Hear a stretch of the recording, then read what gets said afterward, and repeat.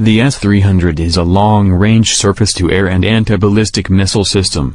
It is designed by Soviet Union, Russian NPO ALMAZ since 1967 to 2005.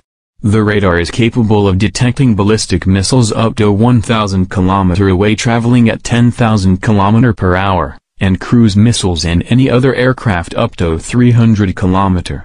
Capable of hitting target with a distance of up to 400 km away, with a speed of 1 km per second. It can also hit ground targets at 120 km away. The radar has a detection and hitting altitude of 60 m to 30 km.